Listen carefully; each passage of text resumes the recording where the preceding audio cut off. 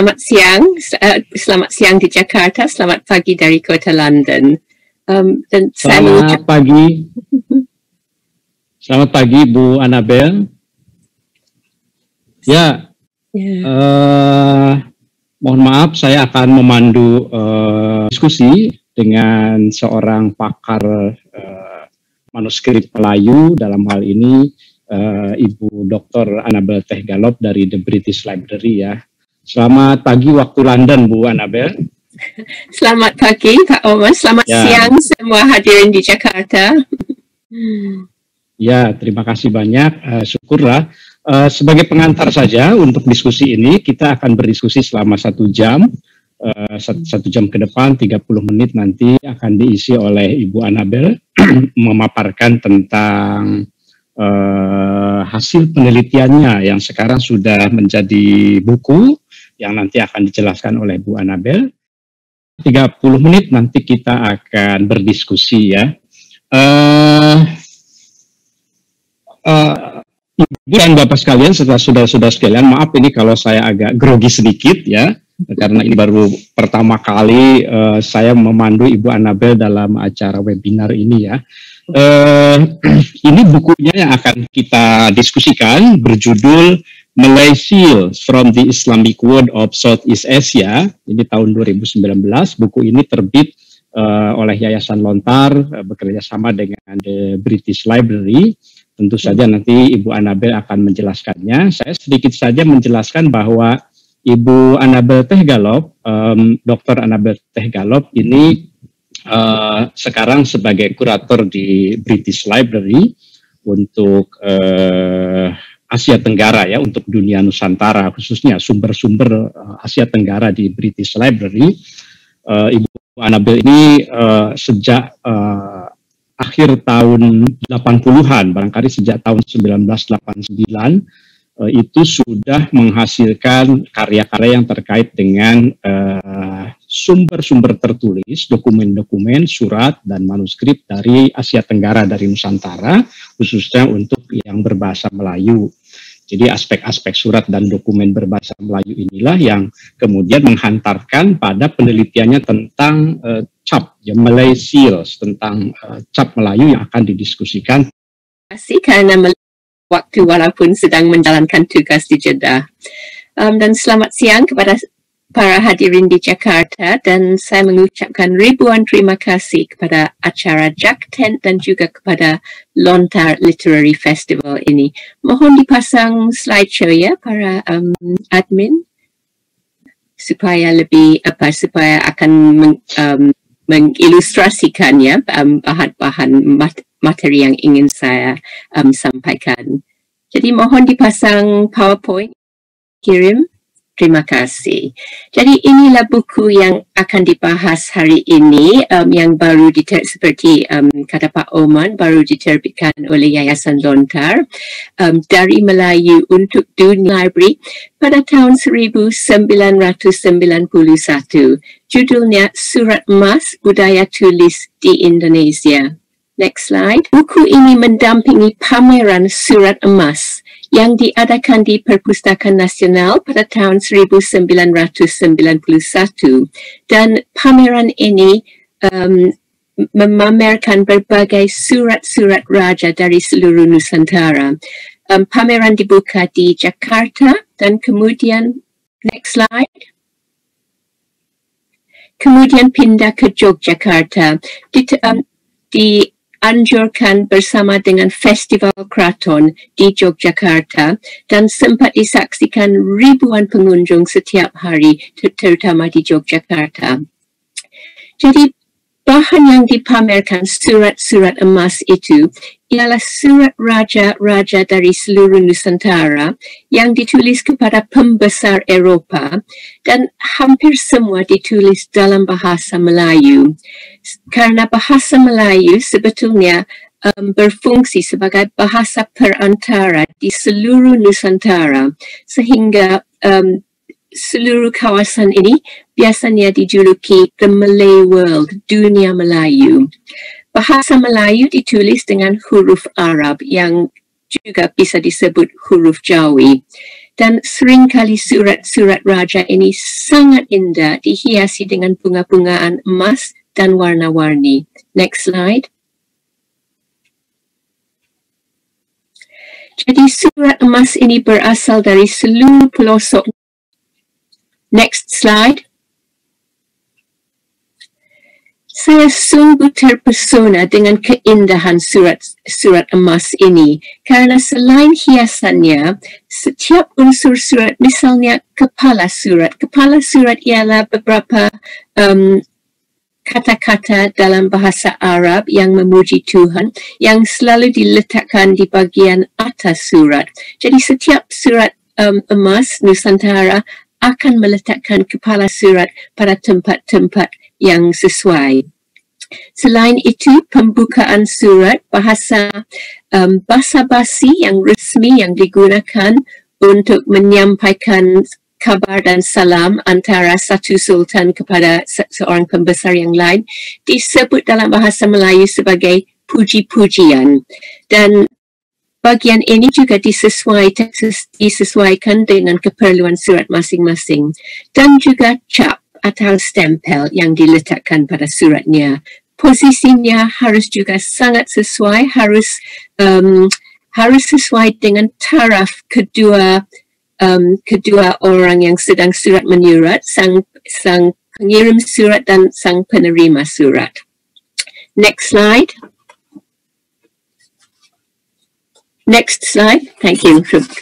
Okay. Jadi bahkan surat yang tidak berhiasan pun, yang tidak punya iluminasi seperti surat Sultan Siak ini, setiap unsur tetap terjaga dengan baik. Seperti kepala surat yang terlihat di bagian atas surat, baris pertama puji-pujian yang selalu ditulis dengan khat atau kaligrafi yang sangat indah, dan juga penutup surat atau termaktub surat, dan juga cap yang letaknya seperti dalam surat ini, di mana titik tengah cap sejajar dengan baris pertama surat. Ini akan mencerminkan bahawa kedua pengirim dan penerima surat berderajat yang sama. Jadi setiap unsur surat bisa dibaca dan bisa diteliti. Dan sebetulnya setiap unsur surat memerlukan penelitian yang sangat mendalam, dan saya bisa memilih yang mana-mana dari semua unsur surat ini untuk dikaji secara lebih lanjut, dan akhirnya saya memilih cap. Nah, mungkin saya harus menerangkan penggunaan istilah cap ini karena mungkin agak aneh kedengaran untuk zaman sekarang. Kalau dalam bahasa Inggris seal, atau bahasa Indonesia sekarang ini stempel, tetapi saya tidak suka menggunakan istilah stempel karena ini bahasa Belanda, tetapi bahasa cap ialah bahasa Melayu atau perkataan atau istilah bahasa Melayu yang digunakan dalam surat-surat Melayu sendiri dan dalam semua naskah Melayu pada zaman itu. Jadi saya selalu menggunakan istilah cap kalau saya membahas seals atau stempel. Jadi saya teruskan kajian saya di SOAS di Universitas London, dan pada tahun 2002 menyelesaikan disertasi saya berjudul Malay Seal Inscriptions, a Study in Islamic Epigraphy from Southeast Asia, atau dalam bahasa Indonesia, tulisan pada cap Melayu, kajian epigrafi Islam di Asia Tenggara. Tetapi masih memerlukan hampir 20 tahun sebelum katalog cap dari disertasi saya berhasil diterbitkan. Next slide.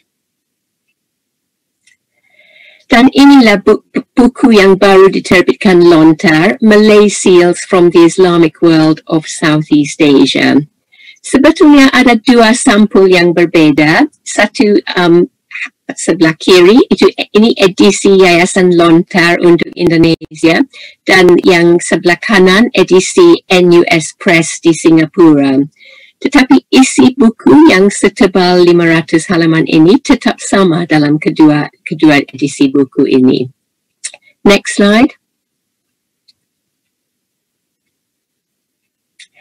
Jadi isi buku ini mengandungi satu katalog yang mengandungi lebih dari 2,000 cap Melayu dari seluruh Asia Tenggara selama 400 tahun. Jadi cap ini berasal dari seluruh pelosok, misalnya dari Aceh, Indragiri, Siak, Jambi, Palembang di Sumatera, sampai ke negeri Melaka, Johor, Pahang, Terengganu di Semenanjung Melayu, di Pulau Kalimantan, Pulau Borneo, selain Pontianak, Banjar, Sambas, Matan, juga wilayah negeri Brunei Darussalam, dan bahkan sampai ke Filipina Selatan, wilayah Islamnya, misalnya Pulau Mindanao dan Kepulauan Sulu, dan sampai di bagian timur Nusantara, Kepulauan Maluku, Nusa Tenggara, dan juga termasuk Pulau Jawa dan Pulau Madura. Dan istilah cap Melayu difahamkan sebagai cap dari Asia Tenggara yang mengandungi tulisan dalam huruf Arab, baik berbahasa Arab atau berbahasa Melayu, atau sekali-sekali termasuk bahasa Jawa dengan huruf pegon atau bahasa daerah yang lain seperti bahasa Aceh. Jadi apa sebetulnya yang begitu istimewa dengan cap Melayu sehingga saya terus mengkajinya selama hampir 20 tahun. Sorry, slideshow terlalu cepat. Maaf, slideshow terlalu cepat. Tolong pulang pada next slide. Next. Terima kasih. Okay. Saya selalu menjawab cap Melayu seperti kartu nama yang digunakan pada zaman kuno untuk kartu nama seperti zaman sekarang. Dari kartu nama biasanya kita bisa mengetahui bukan hanya nama dan pekerjaan seseorang yang tertulis di atasnya, tetapi juga gaya dan seleranya. Dan begitulah pula dengan cap. Jadi inilah salah satu cap kesayanganku yang mungkin cukup sering dilihat oleh orang lain karena saya menggunakan cap ini sebagai gambar saya di berbagai medsos seperti Facebook dan Twitter. Ini cap Raja Jambi, ini cap Sultan Jambi, Raja Jambi pada abad ke-17. Dan inilah salah satu cap Melayu yang paling awal yang menampakkan unsur kesenian yang halus dalam pinggiran yang penuh dengan gambar bunga dan dedaunan. Jadi saya sangat suka cap ini karena keseniannya, unsur keseniannya yang begitu halus. Next slide. Jadi apa yang ditulis pada cap itu? Sebetulnya cap syarat dengan informasi yang sangat bermakna dan sangat berguna untuk penelitian sejarah. Selain nama si pemilik cap, sang pemilik cap juga biasanya disebut gelarannya dan kadang-kadang juga nama bapaknya, tanggal, negerinya, dan diiringi istilah agama dan kadang-kadang ada juga unsur azimatnya. Seperti cap yang dipaparkan sekarang ini adalah cap yang di Pertuan Muda Riau yang memberi namanya dan juga gelarannya yang di Pertuan Muda, nama bapaknya dan juga tanggal. Jadi begitu banyak bahan yang begitu penting untuk yang bisa digunakan oleh para sejarawan yang tercantum dalam satu areal yang sangat kecil sekali. Next slide, please. Jadi alat cap atau dalam bahasa Inggris seal matrices biasanya terbuat dari logam. Untuk kalangan raja dan para sultan dan pembesar digunakan logam yang berharga seperti perak dan sekali-sekali perak yang disuapi emas juga. Tetapi kalangan orang yang lebih rendah pangkatnya digunakan kuningan atau perunggu. Next slide. Jadi dengan alat cap ini itu ditertera pada kertas dengan menggunakan berbagai bahan seperti tinta atau lilin merah, tetapi paling sering di seluruh Nusantara adalah jelaga dari asap pelita. Ini sedikit aneh karena bahan itu tidak digunakan di bagian lain di dunia, tetapi di seluruh Asia Tenggara, biasanya cap logam itu diletakkan di atas api lilin sehingga jelaga dari api itu mengumpul dan baru kemudian dibubuh pada kertas. Next slide, please. Jadi cap dalam katalog saya dikumpulkan dari berbagai sumber seperti surat-surat, surat perjanjian, surat yang dikirim antara berbagai orang. Next slide. Dan ini gambar yang sangat menarik karena ini satu-satunya gambar yang menangkap saat seorang juru tulis istana sedang meletakkan cap sultan di atas lilin. Jadi sang juru tulis di dalam gambar ini bersila duduk di atas lantai sedang menulis surat perjanjian antara negeri Brunei, Kesultanan Brunei dengan pihak Inggris, dan cap Sultan Brunei dalam tangannya sedang diletakkan di atas api lilin supaya mengumpulkan jelaga sebelum bisa dibubuh pada kertas. Jadi ini proses membuat cap pada kertas. Tetapi selain jelaga juga digunakan bahan-bahan lain. Next slide. Seperti lilin merah sering digunakan di Pulau Jawa, dan ini salah satu surat perjanjian Kerajaan Kesultanan Banten dengan pihak Belanda yang dan di Banten cap selalu digunakan dengan lilin merah. Next slide. Nah, dan bahan lain yang bisa digunakan ialah tinta atau dakwat dalam berbagai warna seperti warna hitam atau warna merah. Nah, ini salah satu cap kesayanganku. Sangat kecil sekali, mungkin cap ini dipakai sebagai cap cincin. Cap ini berasal dari negeri Kedah di Semenanjung Melayu, dan tulisannya sangat sederhana, hanya nama sang raja dan nama bapaknya, Raja Abdullah Ibn Muazzam Shah. Tetapi saya sangat suka cap ini karena letaknya bagian perkataan dilakukan sebegitu berhati-hati dan sebegitu berdasarkan pengetahuan yang sangat mendalam, sehingga nama Raja Abdullah, bagian kata Allah dari nama Abdullah, perkataan Allah diletakkan pada posisi yang paling atas dalam cap ini sebagai tanda hormat. Jadi pada satu pihak boleh dikatakan cap ini hanya mengandungi nama orang, tetapi dengan unsur desainnya dijadikan semacam an emblem of piety, an expression of piety. Jadi orang yang bisa menunjukkan rasa hormatnya pada Tuhan dengan perletakan kata Allah di bagian paling atas. Jadi ini justru bahan-bahan seperti ini yang kita dapat kaji dan dapat menarik dari apa yang ditulis di atas cap. Next slide, please. Salah satu unsur yang sangat khas cap Melayu dari seluruh Nusantara ialah bentuknya, dan bentuknya cenderung menggunakan bentuk yang menyerupai bunga berkembang yang sangat jelas terpengaruhi bunga teratai. Tetapi yang harus diperhatikan ialah jumlah kelopak dalam cap ini yang hampir selalu 8, atau kalau tidak 8, selalu setidak-tidaknya jumlahnya selalu kali 4, seperti 4, 8, 12, dan 16. Next slide.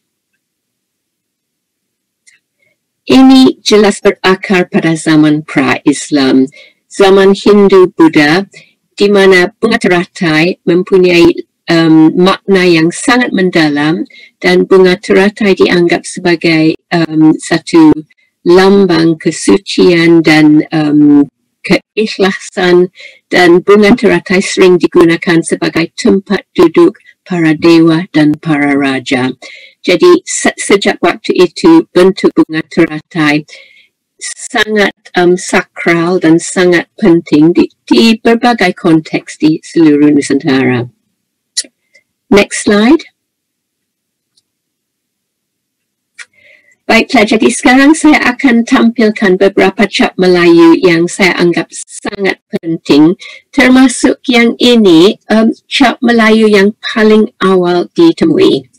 Tidaklah mengherankan kalau cap ini berasal dari Maluku, dari Pulau Ternate pada tepatnya, karena Maluku memainkan peranan yang sangat penting pada abad ke-16 dalam jalur rempah yang menghubungkan Kepulauan Melayu dengan dunia. Next slide. Sayang sekali cap sangat awal, cap Sultan Ternate ini yang tampil di sebelah kiri tidak terbaca dengan jelas karena sudah rusak sedikit sekarang. Tetapi dengan bekas yang masih ada, sangat jelas bahawa cap ini mungkin bukan buatan lokal, bukan buatan tempatan di Ternate. Ini merupakan barang luks yang diimpor zaman itu dan Iran atau India karena gaya khasnya sangat menyerupai cap sezaman dari Iran atau dari Empire Timurid pada masa itu. Dan salah satu contoh cap Iran yang sezaman dengan cap Ternate itu dapat dilihat pada sebelah kanan, dan gaya khasnya persis sama dan bahkan permulaan tulisan Al-Wathiq tetap sama juga. Next slide. Setelah cap Ternate, inilah cap Melayu kedua yang tertua diketahui yang berasal dari Aceh. Inilah cap Sultan Alauddin Riyad Shah dari sekitar tahun 1602. Dan cap ini sangat istimewa karena memperlihatkan pengaruh Utsmaniyah dalam desainnya dan juga teknisnya. Pada masa itu terdapat semacam trend atau fashion di Istanbul, di wilayah Utsmaniyah, untuk membuat cap dengan dua jenis ukiran tembus dan ukiran timbul. Untuk bagian ukiran tembus, yang saat dicapkannya pada kertas dengan tinta akan menghasilkan tulisan putih dengan latar berwarna hitam, sedangkan bagian yang ada ukiran timbul akan menghasilkan tulisan dengan berwarna dengan latar putih. Jadi dalam cap Sultan Aceh ini memang ternampak bahawa bagian tengah ada tulisan berwarna hitam berlatar putih, pada pinggirannya tulisan berwarna putih berwarna hitam. Berarti ada dua jenis teknik ukiran yang digunakan pada cap Sultan Aceh itu, dan sebelah kanan ada satu cap bandingan dari Istanbul pada zaman yang sama juga dengan dua jenis ukiran itu. Dan mungkin patut dicatat bahawa ini satu-satunya cap Nusantara yang menggunakan dua jenis ukiran itu yang betul-betul membenarkan hubungan dengan Utsmaniyah. Jadi ini menjelaskan dan cap bisa menggambarkan dan membayangkan hubungan masa itu antara Nusantara dan dunia, dengan dunia Melayu dan dunia luar. Next slide. Aceh juga menghasilkan cap yang lain yang sangat istimewa dengan pengaruh tamadun Islam yang besar yang lain. Kerajaan Mughal di India sangat terkenal dengan cap Raja Mughal yang sangat istimewa karena selalu meletakkan nama raja yang sedang berkuasa dalam bagian tengah, dikelilingi sejumlah lingkaran kecil yang masing-masing mengandungi nama moyangnya, hingga ke nama Amir Timur yang terkenal itu. Next slide. Jadi, dan cap khas Raja Mughal ini dicontohi para Sultan Aceh mulai pada zaman Sultan Safiatuddin Tadul Alam Shah, anak Raja Iskandar Muda pada abad ke-17 dan tetap bertahan sampai Sultan Aceh terakhir Muhammad Daud Shah pada akhir abad ke-19. Jadi setiap Raja Aceh mempunyai cap dengan bentuk yang sama, hampir sama, dengan nama sang Raja yang sedang bertakhta di tengah dan nama para Raja sebelumnya di lingkaran kecil yang mengelilinginya. Sehingga sangat mudah untuk mengenal cap Raja Aceh. Tidak usah membaca tulisannya, hanya dari bentuknya dapat diketahui ini cap Sultan Aceh. Next slide. Dan hal ini tidak hanya terjadi di Aceh tetapi di berbagai istana Nusantara yang lain. Dan salah satu negeri Melayu yang lain yang mempunyai cap dengan bentuk yang begitu khas sehingga langsung dapat diketahui asalnya ialah cap para Sultan Pontianak dari keluarga Al-Qadri. Setiap Sultan Pontianak yang menggunakan cap berbentuk segi 8 berbentuk intan seperti ini dan juga hanya dari bentuk cap langsung dapat diketahui bahwa ini cap Kesultanan Pontianak.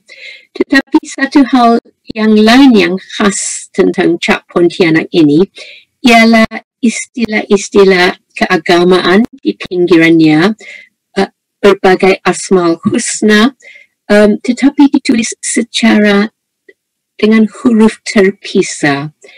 Cara penulisan yang agak khas ini digunakan karena di dalam berbagai buku ilmu huruf ada kepercayaan bahwa penulisan dengan huruf terpisah akan menambah kekuatan apa yang ditulis.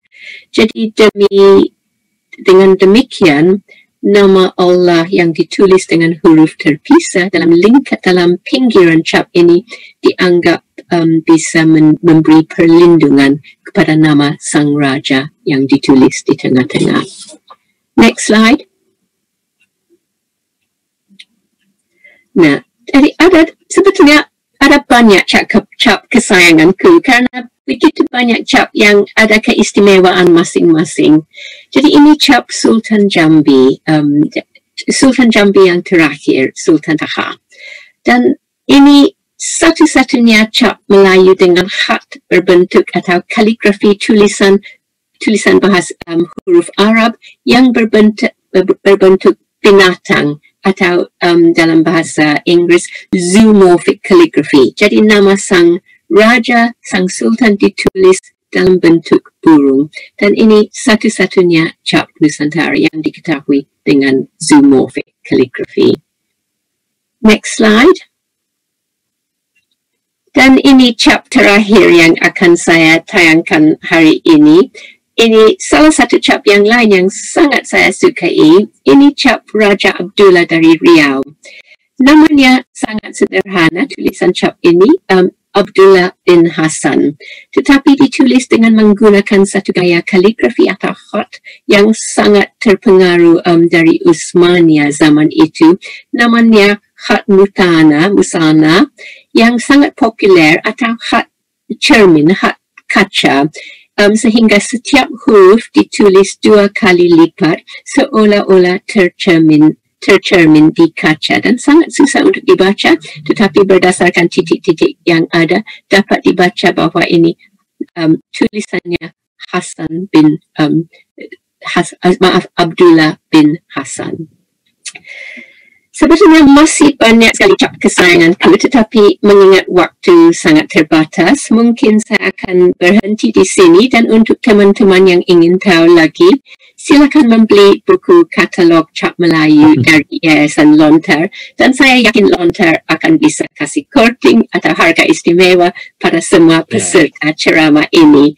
Tetapi untuk mengakhiri ceramah, mudah-mudahan para hadirin bisa menangkap dan bisa mengerti kecintaan saya pada cap yang bukan hanya melayang dari Melayu untuk dunia, tetapi juga memperlihatkan bahwa ada banyak tamadun dunia yang masuk ke dunia Melayu membawa pengaruhnya sendiri. Jadi ini perjalanan dua arah, dan hal ini dan banyak bahan bersejarah yang lain yang sangat penting tercermin dari cap. Jadi cap Melayu sesungguhnya bisa disebut sebagai masterworks in miniature, merampung seluruh dunia dalam bentuk yang hanya sebesar mata wang. Terima kasih. Terima kasih banyak Ibu Annabel. Presentasi buku yang sangat tebal sesungguhnya. Bukunya ini kalau lihat jumlah halamannya ada 785 halaman. Berikut indeks dan lain-lain ya. Tadi sudah disampaikan oleh Bu Annabel ringkasannya tentu saja. Saya sangat kagum sekali karena 20 tahun sebelum terbit tahun 2019 ini kemarin ya bukunya. Tentu saja teman-teman para pecinta kajian sumber-sumber tertulis Melayu Nusantara khususnya ini adalah salah satu contoh bagaimana Ibu Annabel sebagai peneliti sangat betul-betul menghayati bidang penelitiannya. Tadi kita mendengar beberapa kali Bu Annabel menggunakan istilah inilah salah satu cap kesayanganku. Jadi bukan lagi sekedar material penelitian tapi sudah menjadi bagian dari jiwanya ya. Terima kasih banyak Bu Annabel. Teman-teman sekalian, sebelum saya membuka diskusi, saya kira apa yang disampaikan Bu Annabel tadi dari buku yang sangat tebal itu lebih banyak tadi itu yang sudah disampaikan tentang strukturnya, tentang isinya, tentang capnya, yang itu saja sudah menggambarkan keragaman dari budaya Nusantara, keragaman etnisnya, keragaman bahasa, asal-usulnya ya. Bahkan kalau membaca beberapa halaman lagi akan menemukan gambaran tentang keragaman istilah-istilah gelar untuk orang, untuk para pembesar. Masing-masing daerah itu berbeda-beda. Jadi dari penelitian tentang cap saja, Bu Annabel bisa memperlihatkan bagaimana keragaman Nusantara yang ada ya. Nah, mungkin kita akan berdiskusi, terutama lalu setelah ditunjukkan tentang struktur cap itu, mungkin dari pendengar, dari para peserta juga ada yang ingin mengetahui konteksnya, mengapa cap itu ada, siapa penggunanya, siapa pembuatnya, dan untuk apa kegunaannya. Nah, barangkali nanti kita akan coba diskusikan juga dengan Bu Annabel ya. Ini kita masih ada waktu tentu. Terima kasih Bu Annabel sudah tepat waktu, ada 30 menit untuk berdiskusi ya. Ada beberapa pertanyaan, saya ingin sampaikan dulu terima kasih kepada para peserta. Yang pertama saya sampaikan pertanyaan dari atas nama Ayung Notodegoro dari komunitas Pegon di Banyuwangi ya. Ini satu komunitas yang sangat aktif juga untuk mempromosikan tradisi tulis Nusantara dalam bentuk manuskrip ya. Yang pertama pertanyaannya, adakah cap yang menggunakan aksara lain selain Arab Melayu tentu? Yang tadi sudah disampaikan, misalnya dengan Honocoroko yang ditemukan di Asia Tenggara, atau juga mungkin dengan aksara yang selain Honocoroko, selain Arab Melayu, apakah ada cap yang menggunakan itu? Kemudian adakah praktek apakah ada praktek penupuan cap yang dilakukan oleh pihak lain? Nah, mungkin sementara itu dulu Bu Annabel, silakan. Baiklah, terima kasih pertanyaannya. Saya menggunakan definisi cap Melayu sebagai cap yang berasal dari Asia Tenggara yang memuat tulisan dengan aksara atau huruf Arab. Dan justru definisi ini menangkap atau merampung cap dari seluruh pelosok Nusantara kecuali sebagian Pulau Jawa, karena sebagian Pulau Jawa masih menetapkan penggunaan cap berhuruf Honocoroko. Ini saya ditafsirkan sebagai tanda atau bukti bahawa hanya di Pulau Jawa terdapat tradisi menggunakan cap selama abad. Dan sehingga dengan kedatangan Islam tidak dengan mudah menggantikan praktek yang sudah ada menggunakan cap dengan tulisan Honochoroko dengan cap yang menggunakan aksara Arab. Tetapi di semua bagian lain di Nusantara yang tetap menggunakan aksara tersendiri seperti seluruh Sulawesi, kerajaan-kerajaan Bugis Makassar yang menggunakan aksara Bugis dan aksara Makassar, tetapi semua capnya dalam bukan hanya aksara Arab tetapi bahasa Arab tulen, hanya bahasa Arab yang digunakan. Jadi tapi di Pulau Madura menggunakan tapi Kesultanan Keraton-keraton Jogja, Solo dan bagian-bagian Jawa yang lain lebih di sana prakteknya lebih cenderung untuk menggunakan cap dalam dengan huruf Honochoroko, dan oleh karena itu tidak termasuk dalam buku saya, dalam katalog saya. Tapi ini sebetulnya satu bidang yang belum pernah dikaji oleh sesiapa pun. Jadi ini satu bidang yang sangat matang ya untuk dijadikan disertasi atau penelitian mendalam oleh teman-teman. Baiklah. Ya, terima kasih Bu Annabel. Saya membaca juga di beberapa halaman yang tentu saja beberapa cap ya, bahwa ada aksara Bugis juga gitu ya. Tapi kebanyakan memang dalam buku ini kan memang untuk yang Arab Melayu ya, berasal dari Malay. Yang menarik itu Bu Annabel, saya melihat juga dalam buku ini ada cap Syekh Muhammad Nawawi Al-Bantani ya. Itu di halaman 690. Mungkin kalau teman-teman membaca bukunya, mengapa menarik? Karena selain ini adalah contoh yang dari selain dunia Melayu, maksudnya selain yang berbahasa Melayu, maaf, tetapi juga Syekh Muhammad Nawawi Al-Bantani adalah seorang ulama abad ke-19 di Banten yang sangat terkenal, dan ada capnya di dalam buku ini. Itu satu informasi yang sangat menarik juga saya kira ya. Bu Annabel, mungkin bisa sambil menunggu ada pertanyaan yang lain, mungkin bisa dijelaskan dari tadi kan cap ini identik sekali dengan keraton ya. Apakah memang semua cap itu berasal dari keraton atau ada juga dari orang kebanyakan? Ini pertanyaan yang sangat tepat, Pak Oman, karena sebetulnya memang di Nusantara ini penggunaan cap sangat ketat sekali, hanya digunakan di kalangan keraton, hanya diperbolehkan di kalangan keraton. Jadi cap hanya digunakan oleh sang raja dan juga pejabat-pejabat tinggi yang menerima gelaran atau diangkat raja. Dan ini berbeda sekali dengan keadaan di negara dunia Islam yang lebih luas. Misalnya di seluruh dunia Utsmania, di India, di Iran, di mana semua tahap sosial, semua kelas sosial bisa menggunakan cap, baik pembantu rumah pun bisa bukan hanya bisa menggunakan cap, tapi memerlukan cap untuk melakukan tugas resmi, sebarang tugas resmi.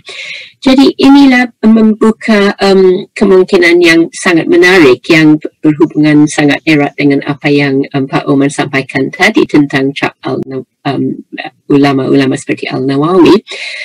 Kalangan yang satu lagi di Nusantara yang memiliki cap ialah kalangan ulami, karena kalangan ulama ini sering menghabiskan cukup banyak masa di Hijaz atau di bagian dunia Islam yang lain, sambil menunaikan ibadah haji dan juga belajar selama bertahun-tahun di Mekah dan Madinah, dan karena di sana ada keharusan menggunakan cap untuk semua orang, sesampai di Hijaz biasanya mereka membuat cap atau minta dibuat cap dipesan dari pembuat cap. Jadi sangat gampang untuk membedakan cap yang dibuat misalnya di Hijaz dengan cap buatan lokal di Nusantara, dari gaya kaligrafinya dan juga dari bentuknya. Tentu saja gaya kaligrafinya biasanya lebih terampil buatan wilayah Utsmaniyah dan bentuknya lebih kecil. Jadi ada cukup banyak cap para ulama yang diketahui.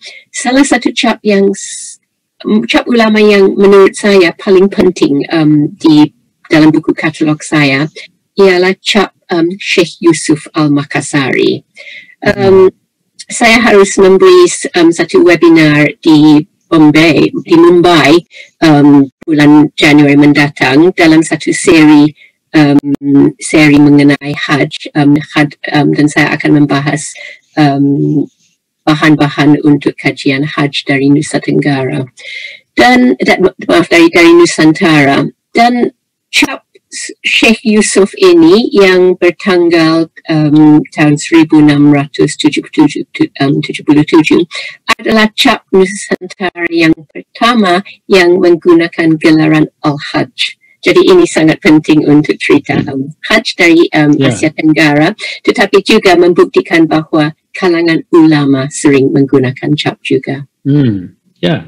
Nah, ini jawaban yang menarik. Terima kasih penjelasannya Bu Annabel, karena kita jadi tahu bahwa sebetulnya tidak hanya dari kalangan kesultanan, dari keraton, cap itu dihasilkan ya, cap yang ada di dalam berbagai manuskrip, meskipun mungkin kebanyakannya dari situ ya. Nah, saya sebelum saya persilahkan peserta yang lain juga ya, saya sambil menunggu, ada 1-2 pertanyaan lagi nanti untuk Bu Annabel. Tapi yang menarik tadi terkait dengan haji. Jadi saya membaca di dalam buku ini di halaman 254 dan seterusnya, itu dari Jambi. Jambi ini rupanya menjadi salah satu sumber penelitian Bu Annabel ya, untuk melihat cap Melayu ini.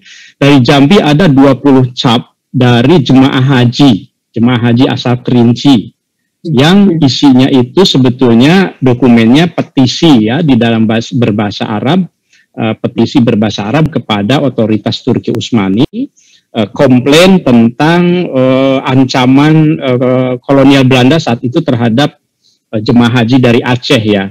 Mungkin Bu Annabel bisa menjelaskan lebih tambahan lebih detail sedikit tentang pentingnya cap yang terkait dengan petisi ini di Jambi.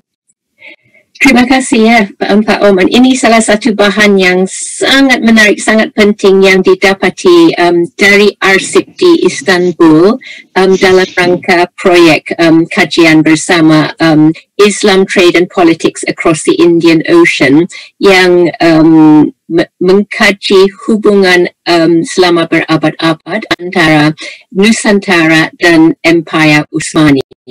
Dan selama 2 tahun rekan saya, Dr. Ismail Hakakada, melakukan penelitian dalam arsip Istanbul untuk mencari-cari bahan yang bersangkutan dengan Nusantara. Dan beberapa bahan yang didapatinya bersangkutan dengan para jemaah Hajj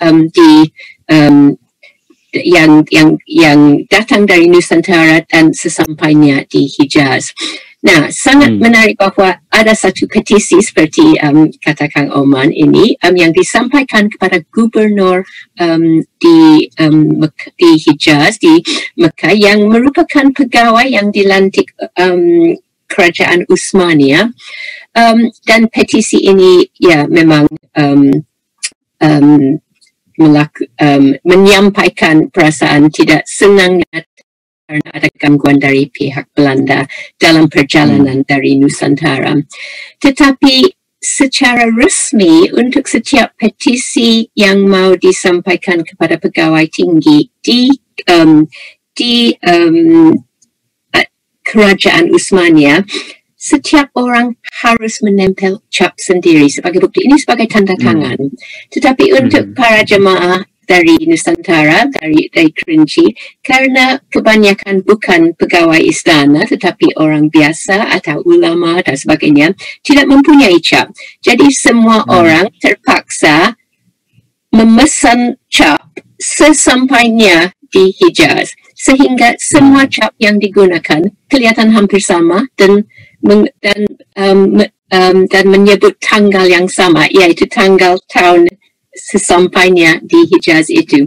Jadi hanya dari bentuknya dan dari tanggalnya, dari kaligrafinya bisa diketahui bahwa cap ini adalah cap yang dibuat setibanya di Jeddah untuk memenuhi persyaratan resmi bahwa setiap petisi harus